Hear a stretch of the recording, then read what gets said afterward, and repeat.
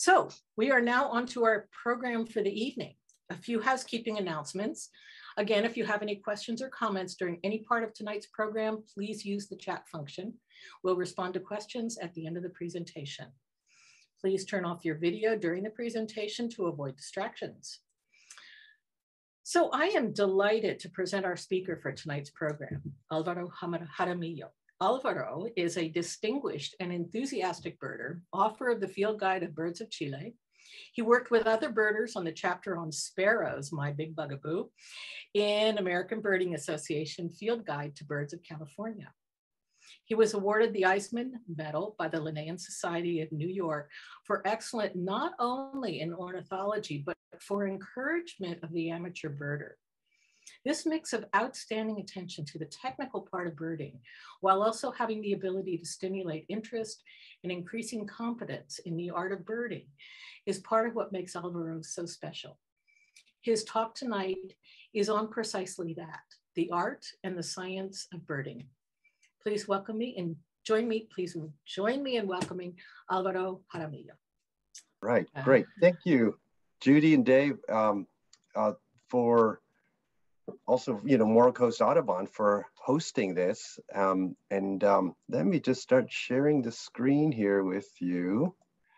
And I gather that we're going to have questions on the chat, and then we'll do all the answering of the questions afterwards, which, I'm glad to stay as much time as we need to do questions. But also, it's kind of funny that today, my connection to Morro Bay, the Morro Coast, is even greater than it was a few weeks ago, as my son just started at Cal Poly today for his first year. So I'll probably be going up and down the coast, visiting him on a regular basis in the next 4 years or so. So you'll probably see me around a little bit more, and hopefully I'll be able to catch some birding while I'm out there, not just the pelagic trips. But so this talk is about a lot of different things, and there's an aspect of it that is just about birding and the beauty of birding and what birding brings to you when you do it. And also some of the mechanics of how this happens when you identify a bird, and how your brain is actually working through all of the information that you intake as a birder, as a observer of nature, and hopefully touch on some things that you might have maybe never thought about in the way that I presented, but that you probably experienced out there, and you sort of say, okay, that's what's happening. But there's a lot of complexity in what we do when we're out there birding. But one thing we need to start with is, when you're out there in the natural environment, there's all sorts of things that happen that you might not even be aware of that are happening. So this is not too far away from where I live, in the Santa Cruz Mountains.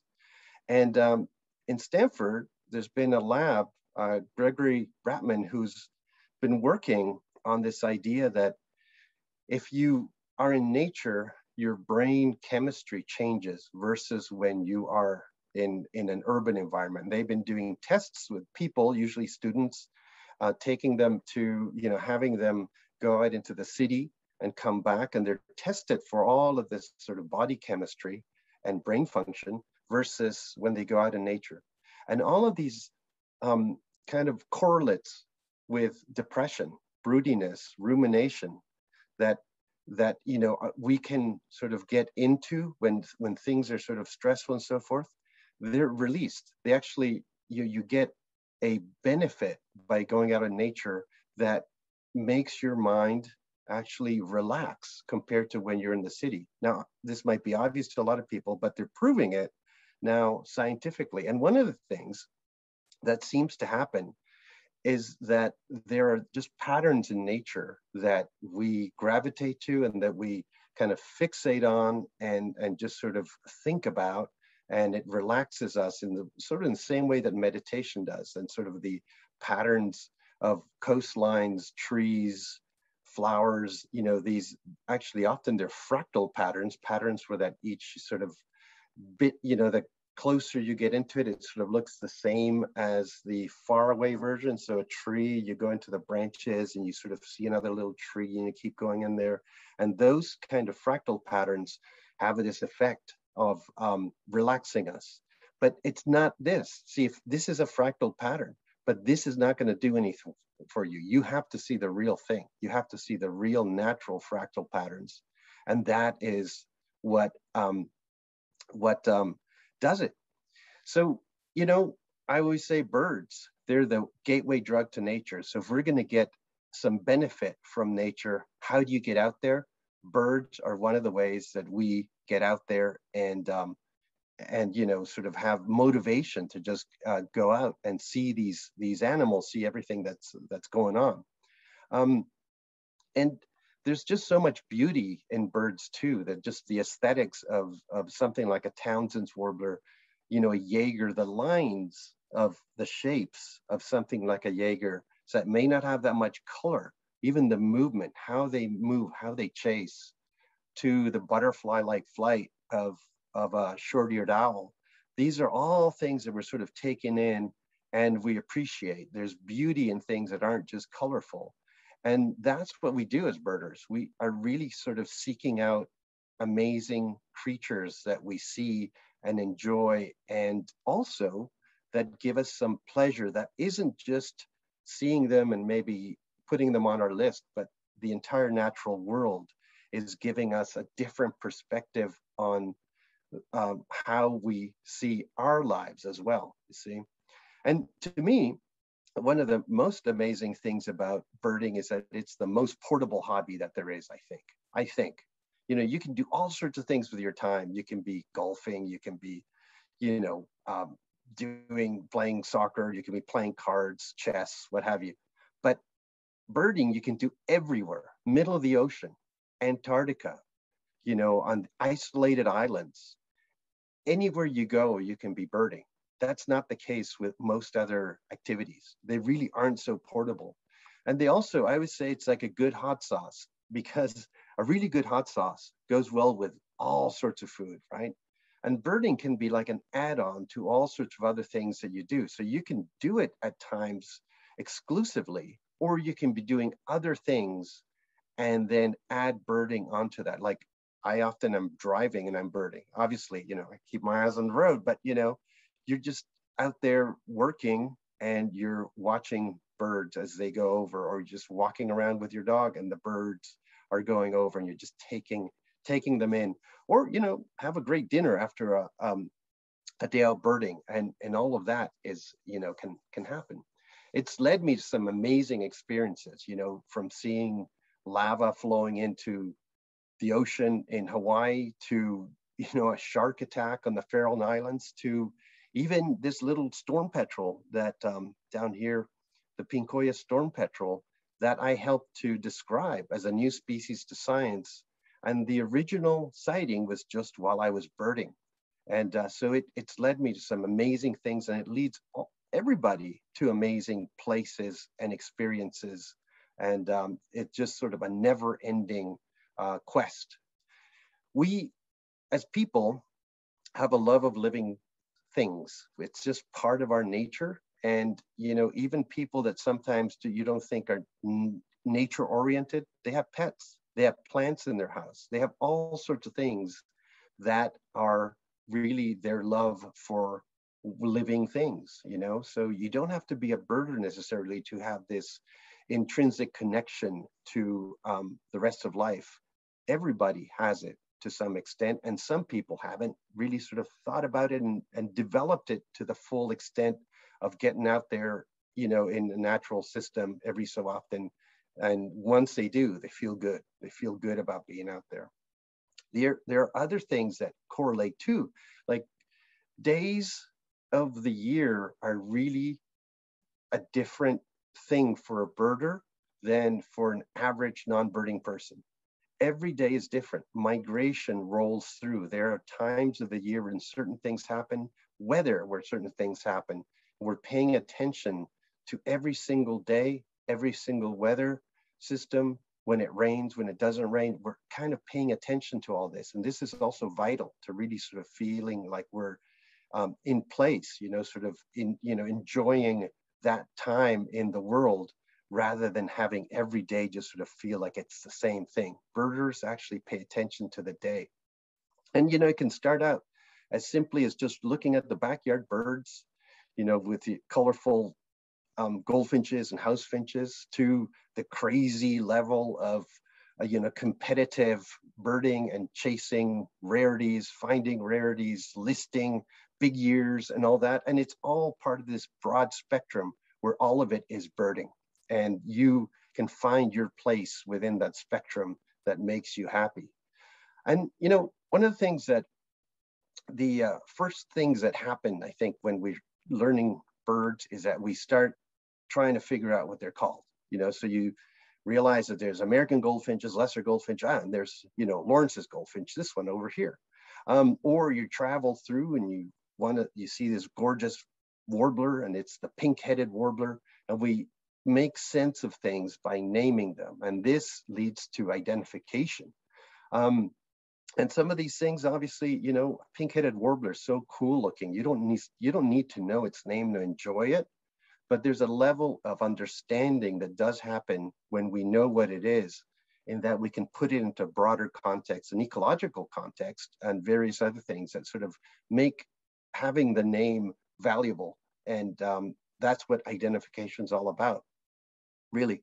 And for some people, identification of some things like this can be a nightmare, right? A gull for some birders is just a complete nightmare. This is a young herring gull.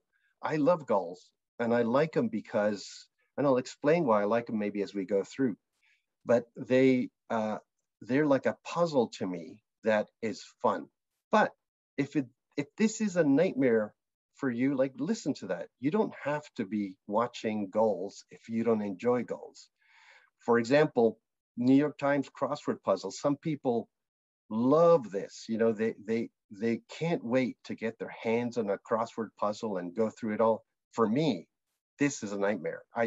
This would stress me out, and I don't get it. I don't understand how it all works, and doesn't work. But I understand that, so I don't do crosswords. Same thing. If you don't like gulls, don't do gulls. And the title of this talk actually comes from a book by Daniel Kahneman called Thinking Fast and Slow, and it's about brain function. And it's amazing when I read this book that I was saying, boy, this really applies to birding. There's all sorts of stuff in here that is related to what we do. So I'm going to kind of parallel some of the things that he said in the book and kind of show you how they work in the birding world. So first of all, I'm going to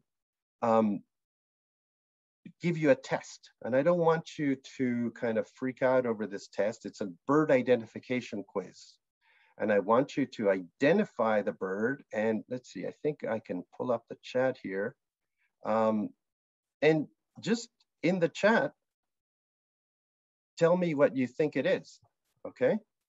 And I'm going to give you that time to identify that bird. Not very much time. Hopefully somebody got it. Oh, somebody already got it. Other people are getting it. Other people are getting it. Pigeon, rock dove, it could be pigeon, city pigeon. It was a pigeon. So maybe some of you didn't get it in time, in time, and that's fine. Don't feel bad about it. It's just what the point of that was, is to make you realize that you've been taught that, birding and identification is about field marks. But if I show you something that went by that quickly, how can you see any field mark? How can you really, really process what that bird looked like? You just sort of quickly evaluated the whole thing and identified it. And this is sort of, I kind of call this the big lie in birding, because anytime you're out there on a walk and you have sort of an expert in front of you, and let's say this black-throated gray warbler flies through, stops in a bush and keeps on going, and they say, there's a black-throated gray warbler, and you lift, you didn't even have time to lift your binoculars to see that. And you said, well, hold on, how do you know that was a black-throated gray warbler? And what they will do every time is point out all the field marks that they've already memorized and tell you that that's how they identified it. But in fact, they didn't use all those field marks. The expert birder just knew what it was. It was an automatic response that had nothing to do with the field marks. It's just what it looked like, and they knew it was a black-throated gray warbler, just like some people knew that was a pigeon without really knowing the field marks of a pigeon. In fact, most people don't even know what the field marks of a pigeon are. They just know what a pigeon looks like. And this is all through experience. So if you think about it that way, you realize that we're kind of thinking that we identify birds a certain way, but in fact, expert birders identify birds in a completely different way. And this is where the book comes in. Kahneman says, you know, and a lot of researchers say that there's sort of two systems by which your brain thinks about things. There's system one, which is the fast system, and it's unconscious, it's automatic, everyday decisions, things you don't sort of really want to think about, but it does have some error-prone nature to it. System two is slow, conscious, effortful for complex decisions and really reliable. So when you're learning how to identify a bird, you know, like this Cooper's hawk, and you're sort of going through all of the features and you're looking at the long tail and the round, you know, pattern, well, shape of the tail, I should say, and the white adhere and the big head and the straight wings in the front, and you know, you're looking at rusty coloration in there and so forth. You're going through all of this as system two. It's an effortful, conscious way to identify a Cooper's hawk. But the expert birder, maybe those at Hawk Hill, Hawk Mountain, whatever hawk place they're watching them at, actually are using system one and automatically are identifying that as the Cooper's hawk without actually knowing how they're doing it. And this is the recognition versus identification situation. So you see something and you quickly know what it is, like this Anna's hummingbird, yet there are other things like this Thayer's gull, Iceland gull, that take more effort. And here is one thing that you can sort of understand, especially if you're a beginner birder or you're sort of getting into this first few years, and you might have asked yourself, why is it that the expert birders are always interested in the ugliest birds? They want to look at brown gulls, flycatchers, winter sparrows, while there's tanagers, warblers, hummingbirds, and all these other things, ducks out there that are super beautiful and obvious. And that's the key, is that once you get into recognition and you automatically know what these things are, it's not as much fun as going through system two and doing the puzzle. And for the expert birder, sometimes that's more fun, just in the way a crossword puzzle is for a lot of people.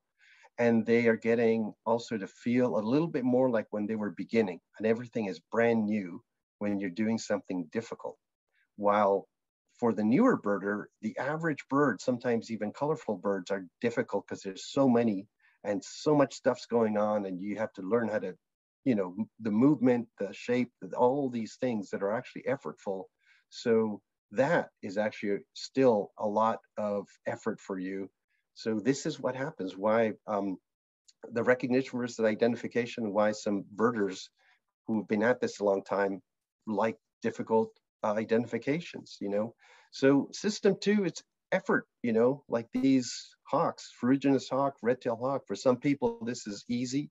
Other people, you have to really go through all the features, the shape of the wings, you know, whether it has the dark patagial mark here that red-tails have or not, and to identify these things.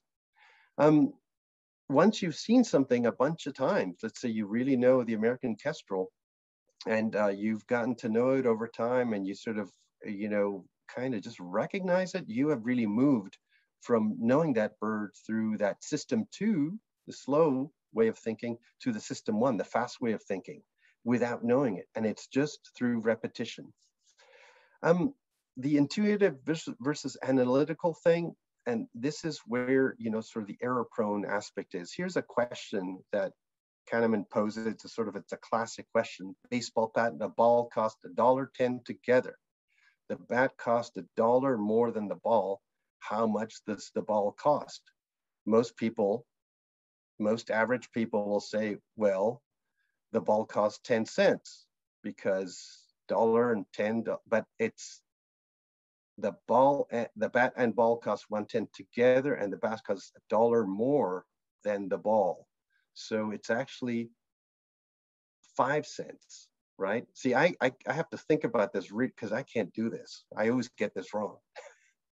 And it's because you go with your intuition, what sort of seems to make sense versus the analytical. Sometimes it's hard to not just be intuitive about something and go to the real thought process of it. Some people are really good at this, other people are not.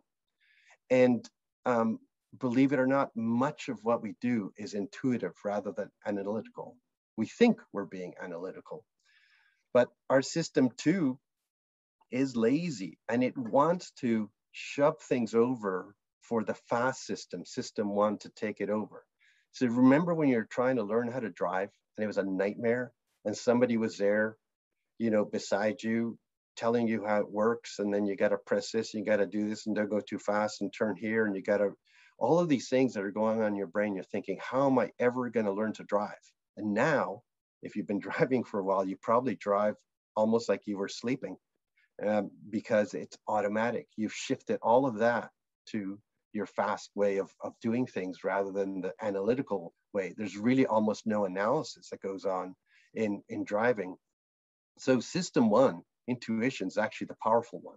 It's the one that does a lot of things and makes us function. We think of ourselves as real analytical creatures, but really we are intuitive creatures. And it makes errors sometimes. So here's this white-tailed kite, really bad photograph of a white-tailed kite. And I thought it was a white-tailed kite when I first looked at that thing, but it actually is a plastic bag in a tree. And somehow that my intuitive ID, quick system made that into a kite, even though it was a plastic bag. And I can actually see why. There's the patterns and the general size and so forth. It actually kind of looks like a kite, but it isn't.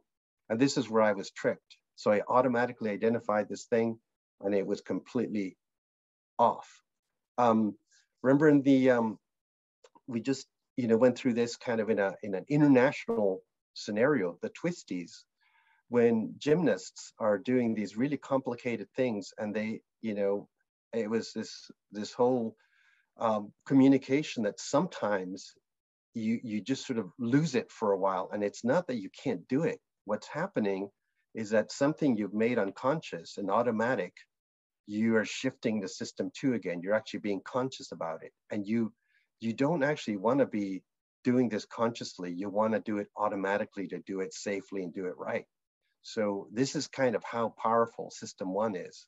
And when when you're a birder and you just get something misidentified, it's no big deal. When you're, a gymnast and you're doing these really dangerous things, this is the big deal. You don't want to be putting yourself in danger when you realize your brain, for whatever reason, is not doing things the way it should be. As birders also, we love to gather information, and we love to sometimes feel like we have an answer to something, and then everything we see just confirms that answer we've already decided we know. And that's confirmation bias. Where you have objectivity here, and then what confirms your beliefs, and you sort of try to make those things fit.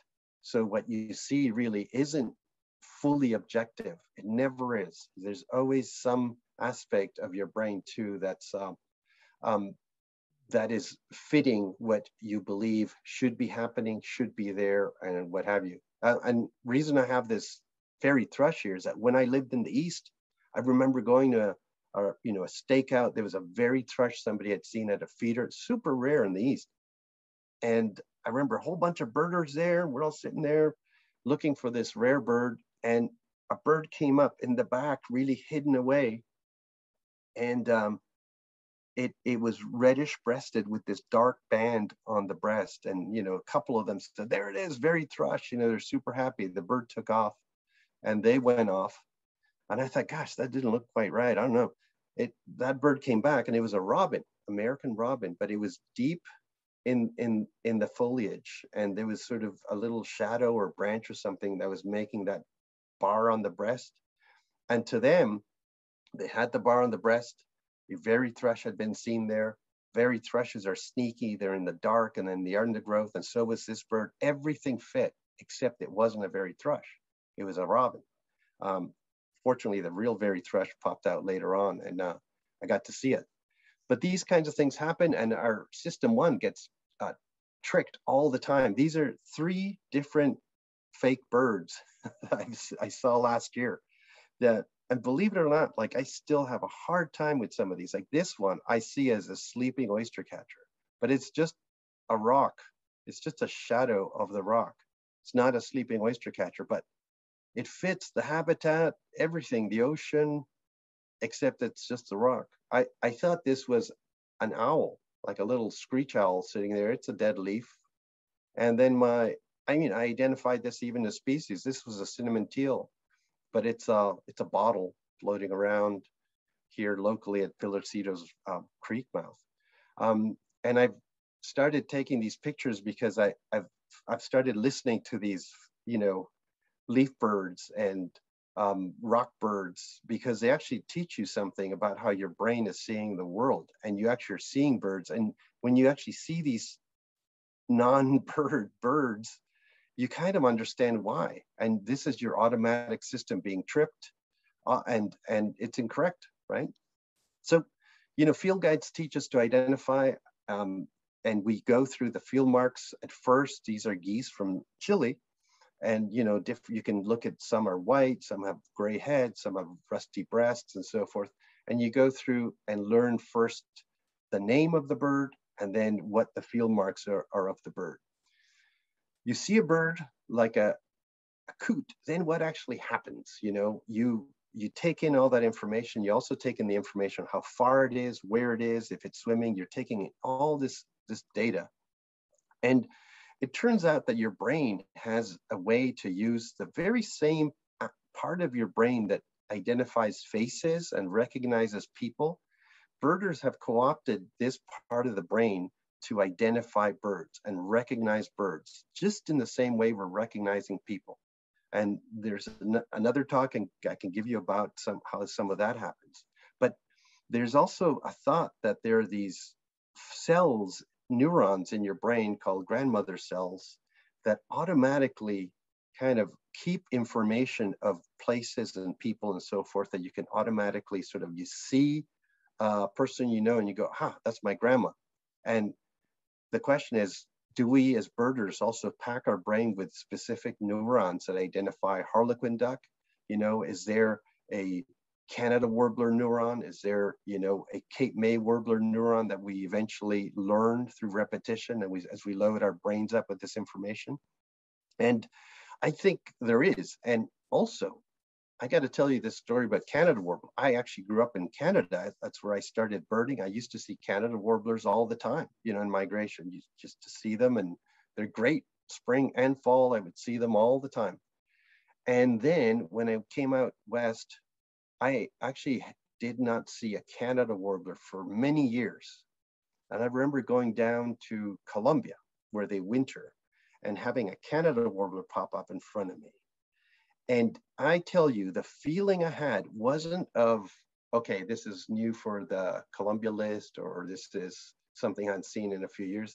The feeling was the very same feeling as if I'd seen somebody that I had not seen for years. Like a college buddy that I hadn't seen for years, and I saw this Canada warbler. I had that same feeling. And it's not, when you think about it, it kind of makes sense. We're using face recognition systems to actually recognize these birds. We're storing all this information in parts of our brain that have actually emotional content to them as well. These are not just names. These become kind of like friends. These have become birds that we know, we actually had interactions with. And when you start thinking of birds in that way, there's another completely deep level of what birding is all about. And shifting gears to, identification and learning and all this, this can be really tiring for a brain to become a new birder and sort of understand how to do this, there's a lot of cognitive effort and you can get tired out. And sometimes it's best to just really start and deal with the things that you just find enjoyable and fun and pretty, because, you know, you can get into this mess of different flycatchers and things and craziness that's just sort of overwhelming. Anytime you get overwhelmed as a birder, you've got to like dial it down, because you cannot learn when you're overwhelmed. A little overwhelming, little, you know, mental strain is actually very good. But the moment it becomes too much, and it's not going to happen. You're not going to kind of learn a little bit more or enjoy a little bit more or see a little bit more. It's going to be just too much. We have selective attention, and you have to concentrate when you're doing difficult things. Like, you know, if you really want to tackle the flycatchers, you really want to tackle all these shorebirds. And it's, if you know, Google basketball and the gorilla, maybe I won't tell you anything about that, but when you're concentrating on difficult tasks, sometimes you cannot see other things that are going on around you. Maybe that's the story to say here. But as you become more proficient at seeing the natural world and identifying and putting order to it, and it becomes more the system 2 hard stuff goes into the fast system 1 recognition stuff, what's really amazing is that you actually enjoy more of what you're seeing, because you're not actually actively working through it all. You're just seeing it, knowing, understanding, and then other aspects of the natural world become what's important, or what's sort of, you know, stimulating you when you're out there. But it never ends. There's always stimulation, there's always fun, and there's always more to see. But it's interesting. You can chew and walk at the same time, maybe, but when you're doing really difficult tasks, you cannot do 2 difficult tasks at once. So keep that in mind if you're really trying to tackle some of these more difficult aspects of birding, like identifying goals. And you know, you're not going to be able to do math while you're doing Thayer's goals. But on the other hand, as you get more proficient at it, it becomes easier, because you're not actually thinking anymore. It's just automatic. And our memory too associates things in really interesting ways. I got to say that this is a European woodcock, because I have a photograph of one, but the American woodcock that I grew up with in the East, they would arrive right after the snow had melted and the leaves were sort of, you know, still kind of wet on the ground. And there's a very specific fungus or smell that, you know, after snow has melted and you just have that first mud and those first leaves, and the heat is built up enough that there's sort of a chemical process going on there. There's a smell, there's something that if I smell that smell in March in a certain place, I know that woodcocks are there, because I've associated this smell memory to woodcocks. Similarly, anytime I see puffy clouds like these on the right, I associate it with hawk migration, because when after the cold front goes by, the wind shifts in the fall, and you get these sort of puffy clouds that are the post-frontal cloud systems, that's when the hawks would always go through. And you know, it seems sort of magical, but if you're kind of paying attention to nature, there are all these signs and things that you, once you sort of allow yourself to take them in, they're really wonderful, like little things that, you know, are also extra benefits of paying attention. So, you know, predictability, repetition is how we do all of this as birders. We kind of, you know, the intuitive system, we maintain kind of a model of the world that represents what things should be, what's normal, what a ring-necked duck should look like, the head shape, the bill colorations. And then you repeat that, you see more ring-necked ducks, you see more, and they sort of keep adding up to your predictable system and understanding what these things look like, so that eventually it just gets to become part of what, you know, you understand and don't even think about, right? Just in the same way that you don't have to think about a picture of your best friend and try to think about what their name is. You just know, because you've incorporated all that in your being. This is a concept that he goes through, is that it's basically reads, what you see is all there is. And the idea is that we are not rational thinkers as humans. We're intuitive. We shortcut and we have preconceptions, and what we see, what we take in, is all that we understand there to be. We're not usually kind of going beyond that. We see something, we take it in, we do our shortcuts, our quickie analysis of things, and then that's how we interact with the world as humans. So I always think, if you think about all the birding literature that we have, the field guides, the apps, and so forth, they're almost all of them are doing this as if we were intuitive, rational thinking, analytical people when we go birding. But in fact, we're not. We're knee-jerk birders. That's what we do. We kind of automatically understand or know something or think about the habitat just automatically without thinking about it all. And we should sort of almost embrace that knee-jerk type birding, so that you actually accumulate more information easily as you're learning.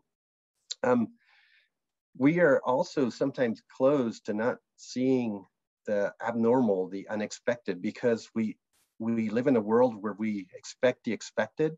And that's one of the wonderful things about rare birds. It's the unexpected happens.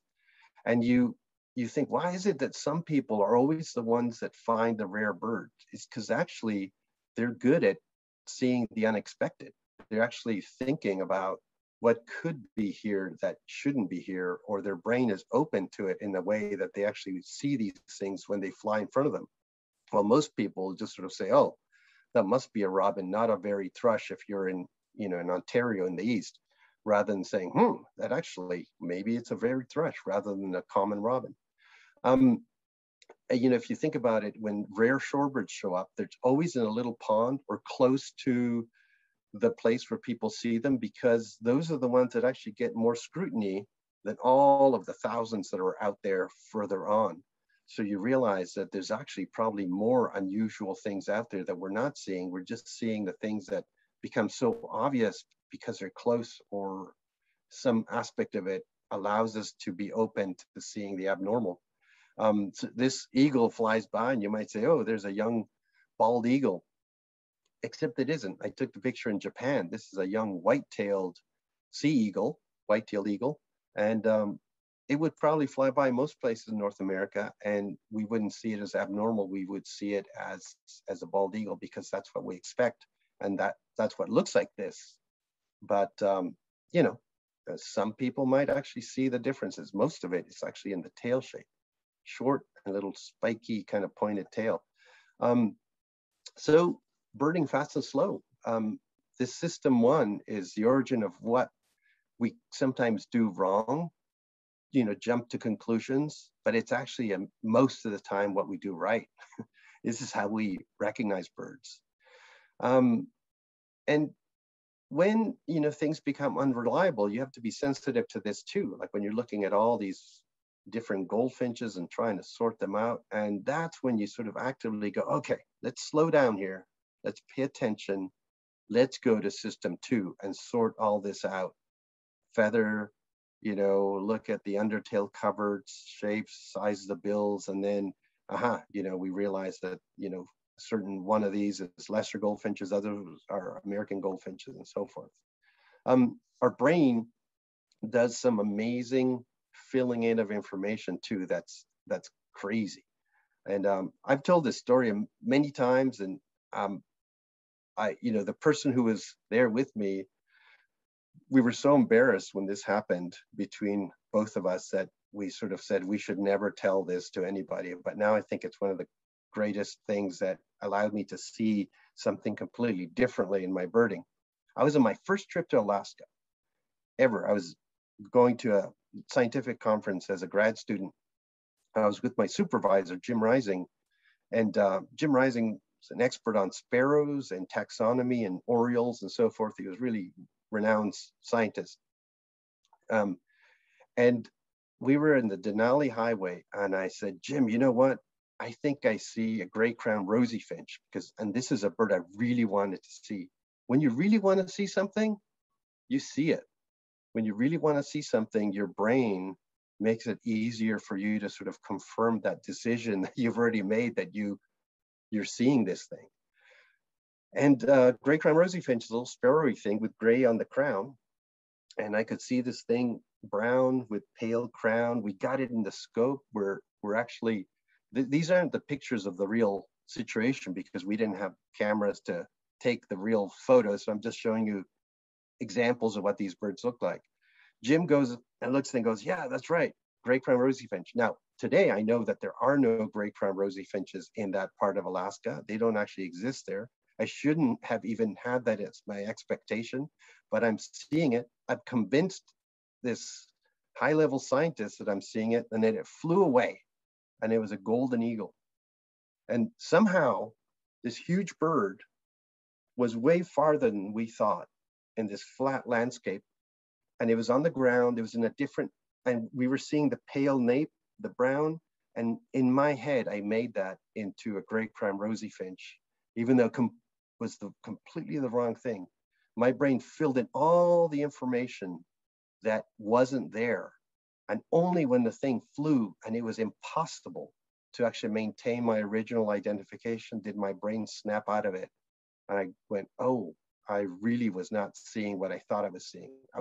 You're not an objective observer when you're out there birding. So how do you get better at birding? Do you want to get better? Do you need to get better?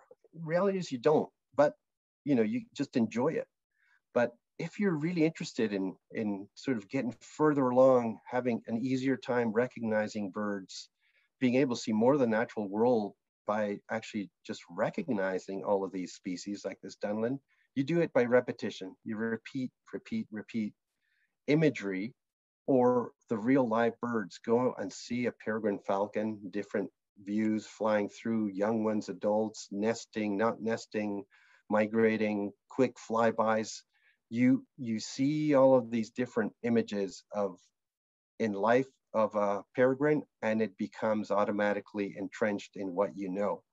But what's funny is that you actually can use imagery, actual photos online to also learn these birds. It's one of these things that is kind of fantastic, but you can actually look through images online, peregrines, and when you see the real thing, you will recognize it more easily, or maybe automatically, just from images. But it's always better to be out in the field watching the birds moving in 3D. That's definitely the best way to do it. You have to put in your time, if you really want to be an expert in people who've studied experts of all types. It's 10,000 hours of time in the activity. That's many years of looking at birds. Now, the cool thing is it's fun to look at birds. So, gosh, several years of birding will go by in no time. But also think about how you can incorporate more nature or watching in your daily life. Have, half an hour, 15 minutes just looking out in your backyard. That is something. That's time that you're paying attention. Walk to the grocery store instead of drive, and pay attention to what you see. Do an eBird list each time you walk the dog, and have binoculars around all the time. Now, I'm not telling you to become obsessive, but if you're interested in getting more proficient, those little 15-minute increments of watching house finches in your backyard actually make you a better birder. Actually, I'll skip this bit, but expertise, what you need to become expert to or better at this is to have an environment that's regular, predictable, and then you learn from that regularity. Later, I'll tell you about stock trading and other things. And this is key. You don't ignore the common birds. In fact, the common birds are your teachers. They're the ones that will allow you to understand how to recognize birds. They're the ones that are going to be the many hours of watching birds when you're learning. It's going to be house finches, house sparrows, scrub jays. Those are the birds that you build upon, and then other birds start coming into the mix as you move further and further out. It's a really distinct way of birding that some people do, especially in Europe, called patch birding. And it's that they pick an area that they want to stick to near their house or a park or something, or even if you have a really great backyard, it could be that, where you learn and you watch birds throughout the year. You watch migration happen within your patch. You watch how the birds change so that the juvenile song sparrow is different than the adult, and then they molt and they do all these things. And many years of just watching your patch, you're going to learn all these things that you cannot learn if you're going all over the place and not paying attention to one place. So it could be, a lot of people now are doing 5-mile radius around their house, bird around there, and you consistently look around there close to where you live, and you learn a ton by actually restricting the number of variables that are out there. So when you do this patch birding, something that is less common, like a Lincoln sparrow versus a song sparrow, when it comes around, you're going to know what it is because you paid so much attention to song sparrows over the years. Claudia Wilds was an amazing, amazing birder. She passed away some years ago, an expert, and if, I used to, when I was a teenager, I got into, I would send her letters with some info and things, stuff that I was interested in, and she always replied. And to me, what Claudia Wilds was, if she had a certain opinion on something, she was almost always right, because this was a person who paid so much attention to so many things over the years that she had truly become an amazing, amazing expert. But confidence in what we have in terms of how people view our expertise and confidence levels in birding or in anything are completely subjective. So I can tell you that I knew that Claudia Wilds was a true,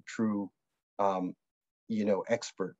But we have, if you look at CEOs of major companies and you ask them questions about the returns of the S&P 500 of their company, what stock levels they should be at that they consider high or they consider too low within an 80% confidence interval. So these are numbers that are so basic to the way that you run a company that they should be pretty much dead on within that 80% confidence interval.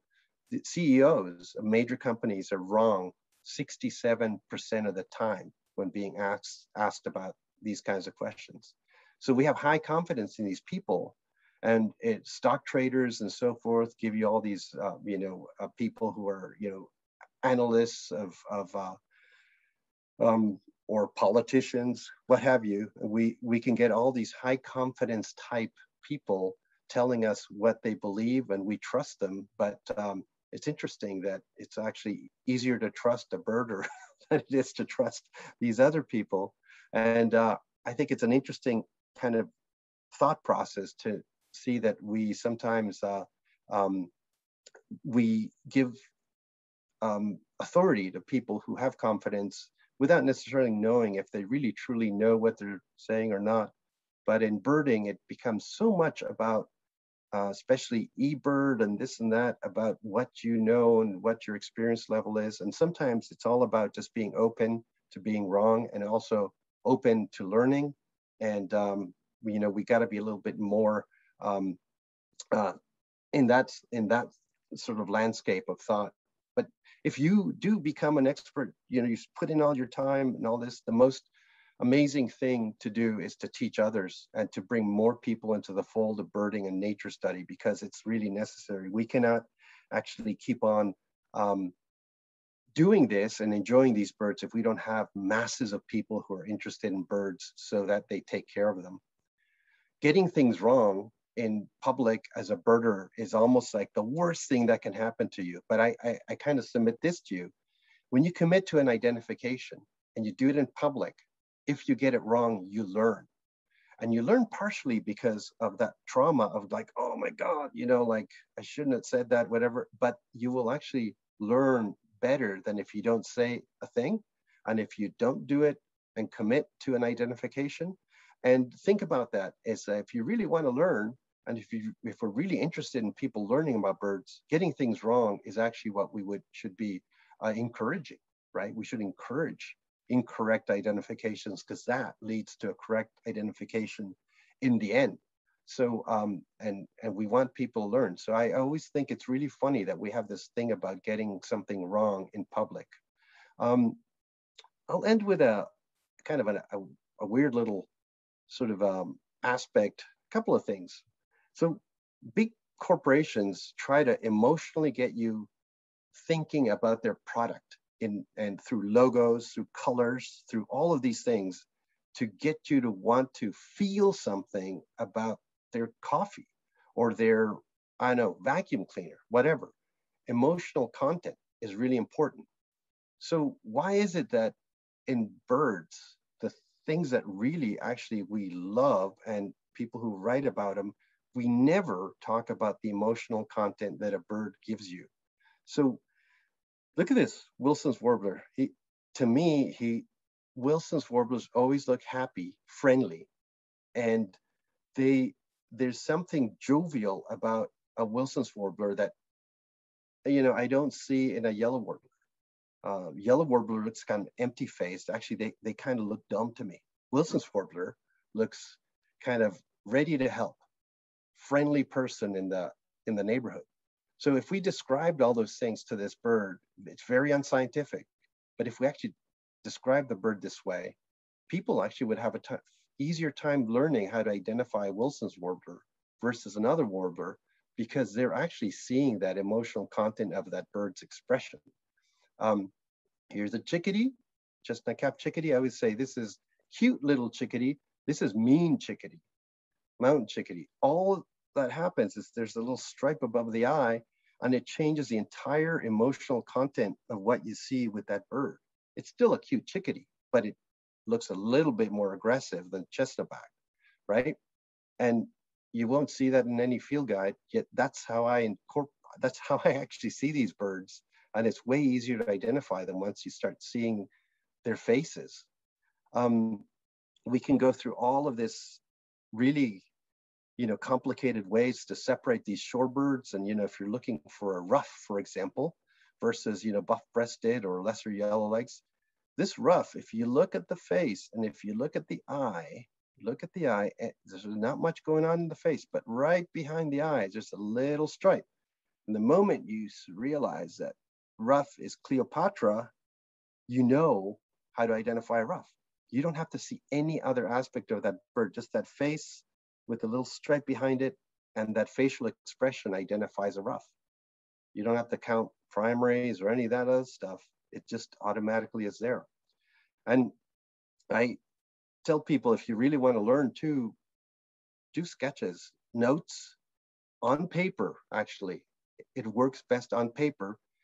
Do your notes, little sketch, and you can recycle this, never see it again, and the work has been done to incorporate that information into your brain once you've done the hand-eye coordination of putting all that together.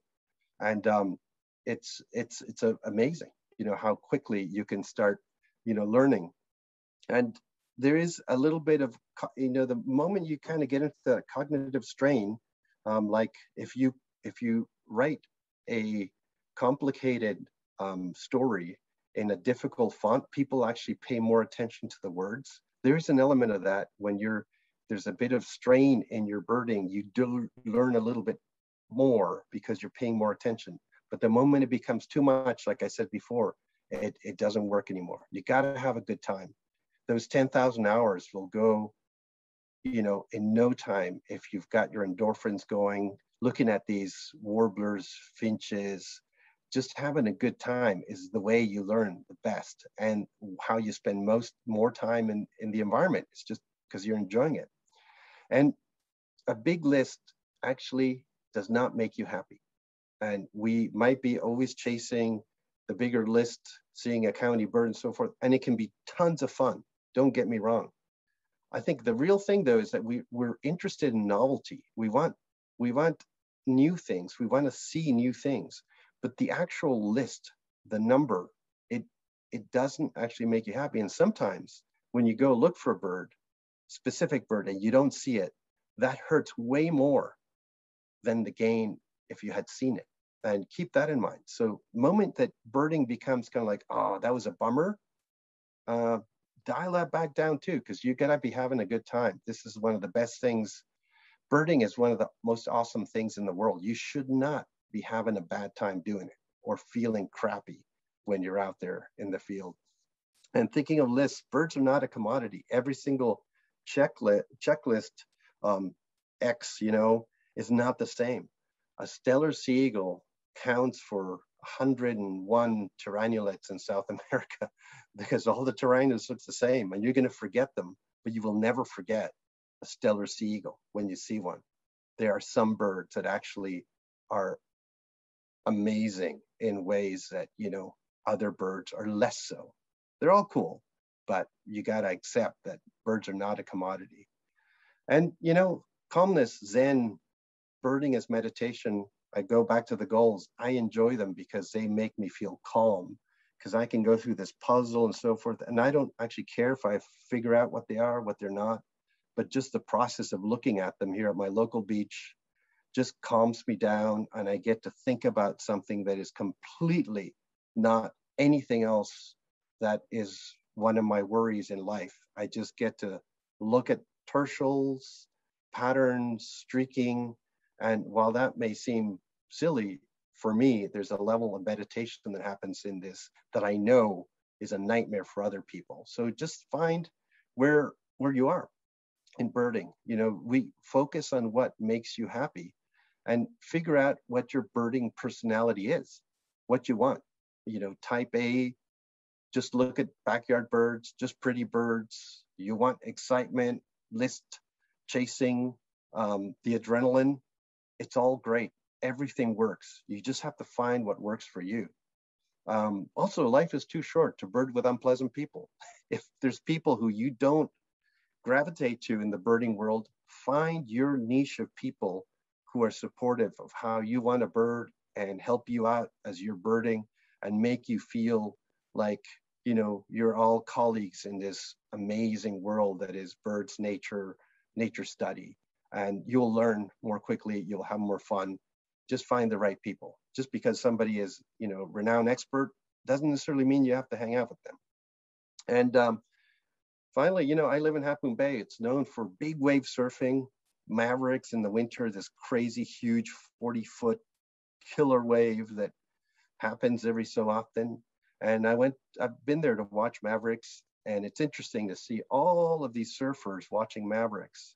And they're all amazingly excited. They're watching through binoculars at these people doing extraordinary things out on the waves.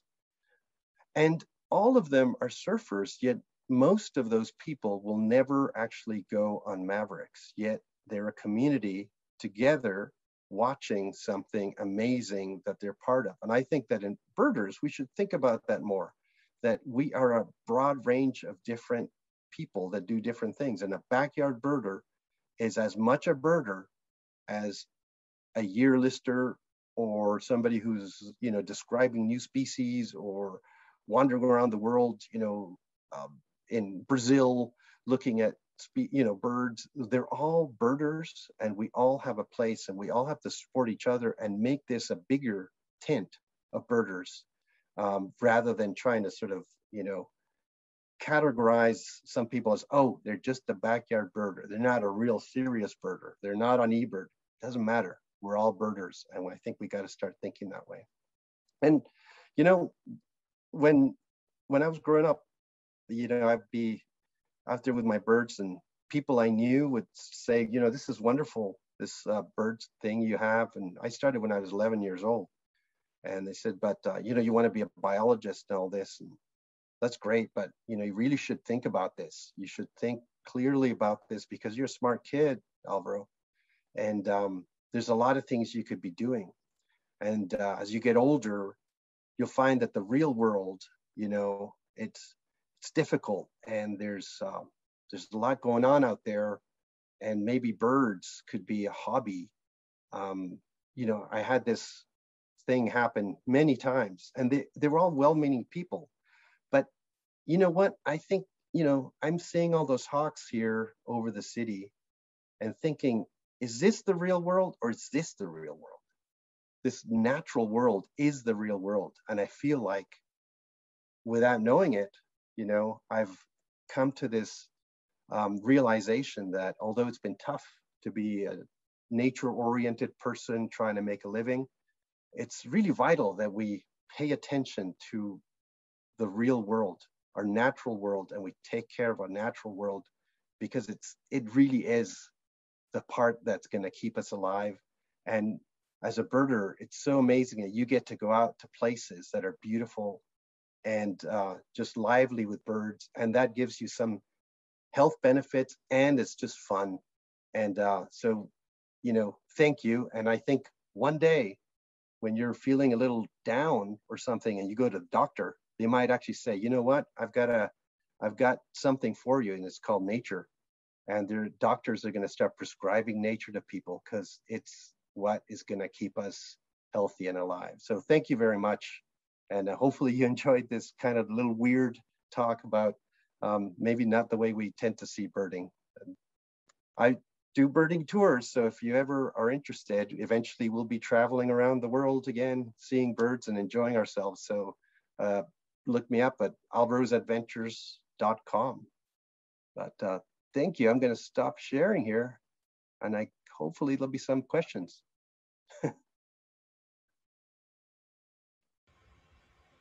Thank you so much, Alvaro. If you have any questions, please type them into the chat.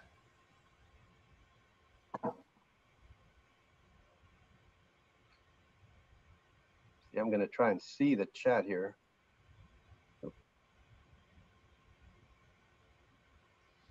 Could you put your website up again, Alvaro? Oh, yeah, like share the, let's see, share the screen here. All right, there we go. You see that? alvarosadventures.com.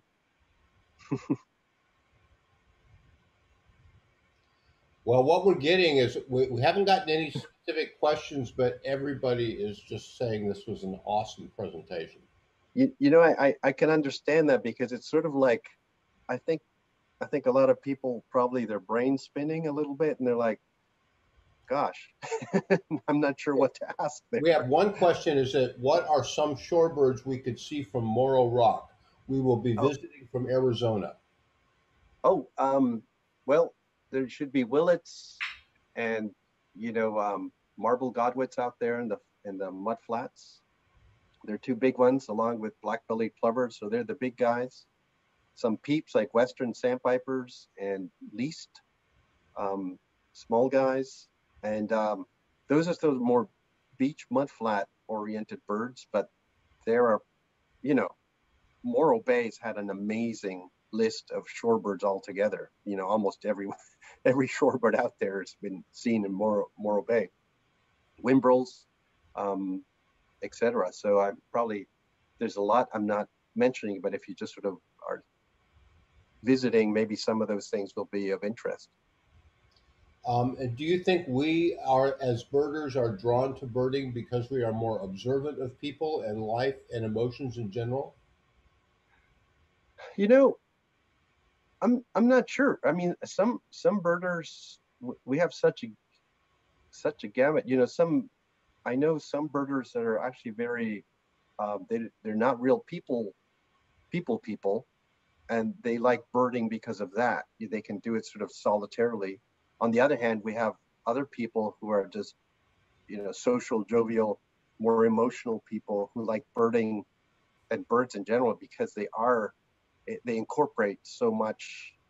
You can go out with friends and you can see wonderful things almost anywhere. So I think, gosh, I don't know if we're special in any way, because it can attract almost anybody. That's what I think is special about birding. Once you identify the fact that we don't all have to be birding in the same way, you realize that birding can almost be done by everybody on Earth in their own way. And that there's nothing I can think of that's quite like that as far as sort of a pastime, Yeah. Have you come across an educational system that includes birding as part of the curriculum, internationally or nationally? No, not really. But you know, one could, I guess, create something like that. There's a lot to it. You know, it's not just observation, but there's, you know, you can go analytical, or you can go completely the poetic side with birding. You know, it's yeah, that'd be interesting, but I haven't seen it. Somebody's looking for a good book to let them know about migration. Got any? I would say that Ken Kaufman just wrote a book out. I believe it's called On the Wind, something along those lines. Yeah, and I've heard about that book, and I haven't read it. But anything Ken Kaufman does tends to be great. And Scott Weidensaul, some years ago, wrote a book about migration that, what's it called?